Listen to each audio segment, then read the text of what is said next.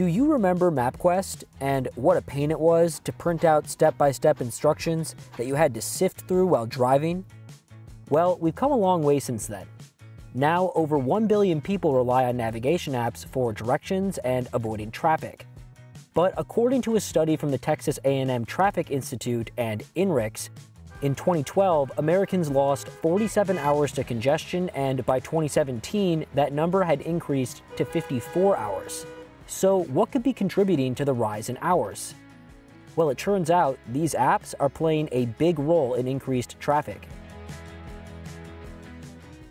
In 2005, Google Maps launched as a web application, followed shortly by Waze in 2006. Initially, navigation apps relied on the data from a limited number of digital map makers. Companies such as Navteq and TomTom would only update this information on a quarterly, each-year basis.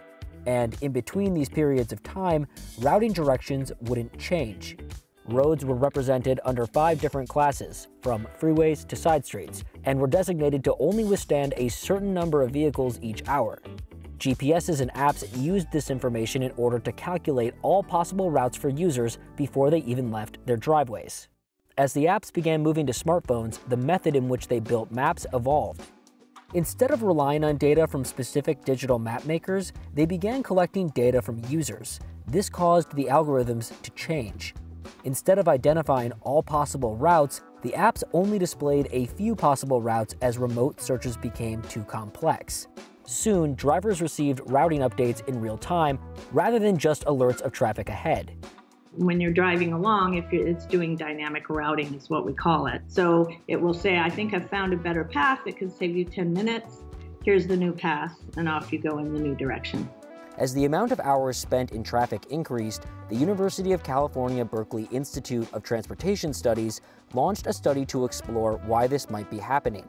So the institute ran 2 simulations that showed how traffic responded to an accident on a freeway with and without navigation apps. The outcomes showed that traffic was actually worse in the simulation when just 20% of drivers were using apps as opposed to none.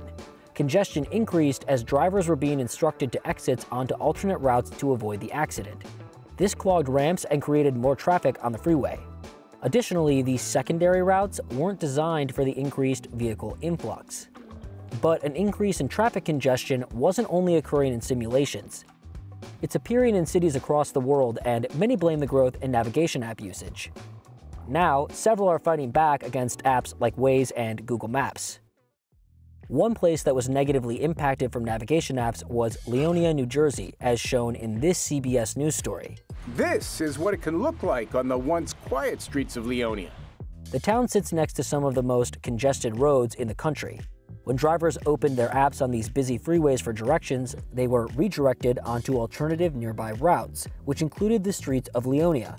But these smaller side streets weren't meant to handle more cars. About 2,000 motorists rerouted into the town every day, specifically onto a street called Fort Lee Road. Leonia residents became frustrated as some couldn't even move out of their driveways certain days. So the city decided to fight back by closing 60 streets during rush hour to non-residents. It posted signs and issued yellow car tags to residents. Any drivers found on the roads without these tags were fined $200. According to residents quoted in a New York Times article, the strict rules improved congestion. However, local businesses reported losses and believed signs were scaring off potential non-residential customers. The law was later amended to clarify that anyone visiting the town specifically for business was permitted. It's not only smaller towns that are being affected by navigation apps. Big cities like Los Angeles are battling an increase in traffic as well. One major problem with the apps is that they don't account for changes in infrastructure to move traffic in the most efficient way. If you think about a digital algorithm, right, it just kind of says, well, there's a road here, I can put people on it. And so there is more to that. It could be a road that's kind of skinny and people park, and it really is kind of a one-lane road, even though it's not categorized as a one-lane road. Take Baxter Street in Los Angeles, for example, that was featured in this CBS News story. The road poses dangers to drivers as it sits at more than a 30% grade. That's steeper than Lombard Street in San Francisco. However, the apps just recognized it as any other road and kept sending drivers down it, causing several crashes. So in order to reduce traffic and accidents, the city changed it to a one-way street downhill. LA decided to confront the navigation apps themselves. In 2019, the City Council approved a pilot program to reduce the rerouting of vehicles on side streets and invited Waze and Google Maps to participate. However, both declined and offered to keep an open dialogue instead.